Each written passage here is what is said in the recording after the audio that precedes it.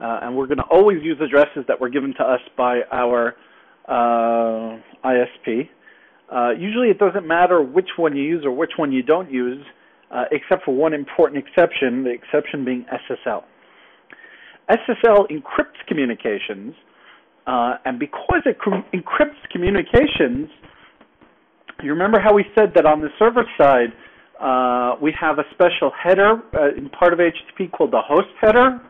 Well, that host header gets encrypted by SSL also, which means that there's no way that we can support SSL on a single port and IP address to accept multiple websites, because the idea behind one of the main aspects in SSL is the security certificate that you're given, and that security certificate, that URL, has to exactly match the website that you're looking at.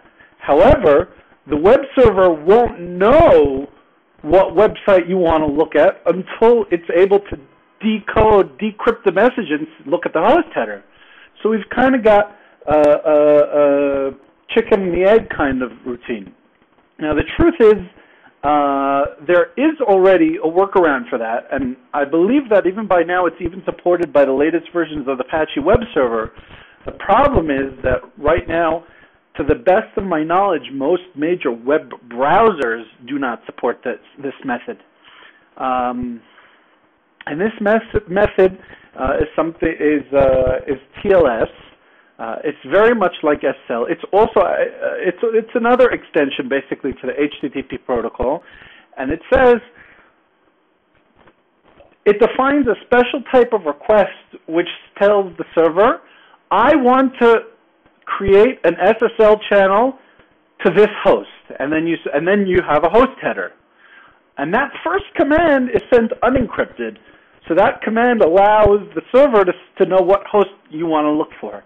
And everything that gets sent beyond that point will then be encrypted. And at that point, the client and server already both know which IP they're on, and they both know which URL on that IP they want.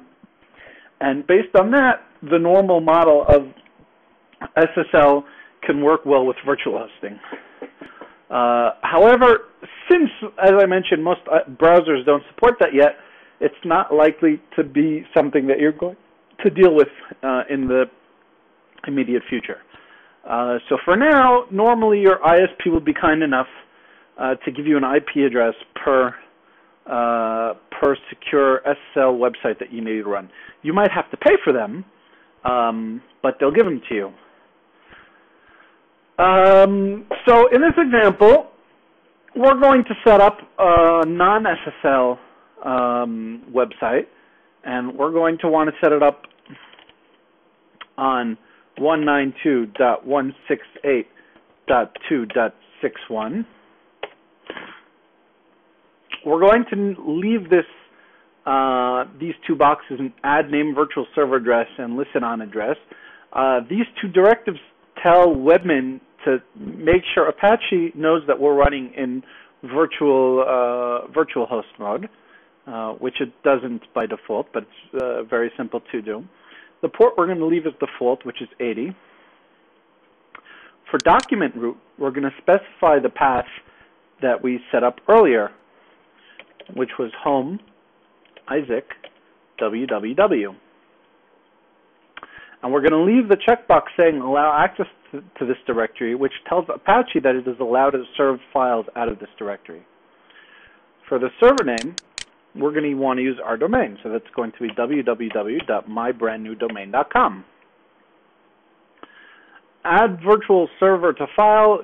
Leave this as default. Different operating systems will have different things. And for copy directives from, also, again, leave that as default. That's very useful if you have one kind of a shell set of, no, shell is misleading. If you have one virtual host that you use to template as a template for other virtual hosts, let's say you need a lot of things set up, in just the way that you want for all of your sites. So it would be very this copy directives from directive would come in handy then, because you could copy all the directives from that template virtual host. So we're going to create that. And there we go. And now we see that it shows up here. Address 192.168.2.61. Server name www.mybrandnewdomain.com. Port any, which is okay because by default it's sitting on 80. And document /home/Isaac/www. So to activate this, we're going to click on apply. Now we're going to go to our second tab. So now we're going to go back to 192.168.2.61. And we still get the same screen we got before. Wait a second, what's wrong? Actually, if we think about it, nothing's wrong.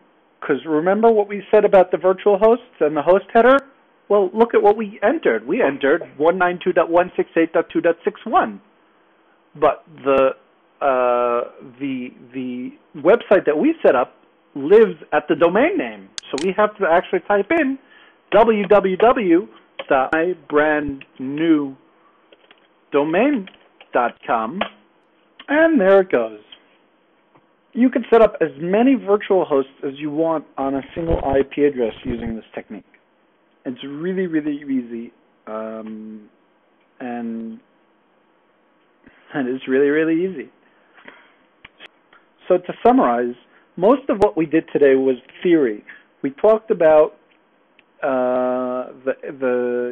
setting up virtual hosts in Apache and how there can be multiple websites hosted on a single server and with a single IP address.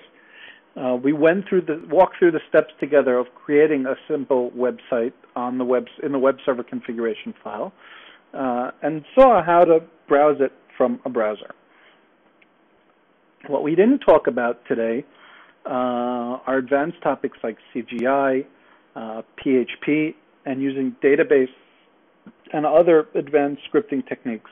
Some of those issues we'll touch on later in this series. But to get the complete picture, I highly suggest that you get yourself a copy of the Dedicated Servers Handbook, and you can do that by browsing to www.thededicatedserverhandbook.com and get yourself a copy. So that's it for now. Next time, we're going to talk about setting up a database with PHP MyAdmin and MySQL. Until then, this is Isaac, and have a great day. Bye-bye.